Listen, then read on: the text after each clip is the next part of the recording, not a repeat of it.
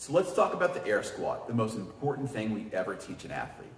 We're gonna follow this same template. So what you'll see, and I'll give you a demo in just a second, right? We start with the why. Why do we squat? Thing I always use is, look, we sit and stand hundreds of times a day. So that's something we wanna make sure we're doing correctly so we can do that far into the future. Boom, easy, it takes me 15 seconds to say that. Then I'll show them from a couple angles, which you'll see in the demo. And then we talk about setup. Here's a trick for setup. Always go ground to head. That way it gives you a template. So the first thing I'm gonna talk about is feet underneath the shoulders, weights in the heels. I'm gonna come up, legs completely extended, squeeze the glutes, squeeze the abs, arms above the head.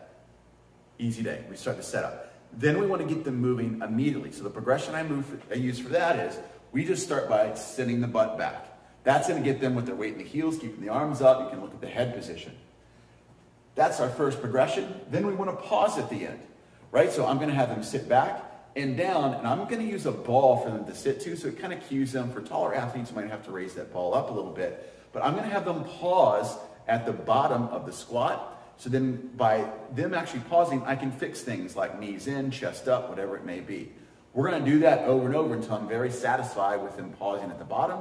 Then I'm going to remove that pause, and we're going to rep it over and over and over again, like you'll see. Today we're going to learn what we call the air squat. You sit and stand hundreds of times a day, so that's something we want to make sure you're really good at. Squat's going to look a little bit like this. And I'll show you a couple from the side angle too.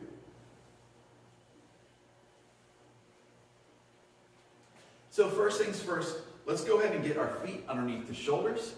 Weight in the heel with our toe just ever so slightly toed out. I want your legs to be straight and squeeze your glutes. Now I'm going to have you put your arms above your head. That's going to keep our chest up so our back stays flat. And all I want you to do right now is just send your butt back. Good. We're going to go back and forth. And I want you to feel how that weight is sent back in your heels, because we're going to keep the weight in the heels the entire time so it keeps off the knees. Now what I'm going to have you do is we're going to send that butt back.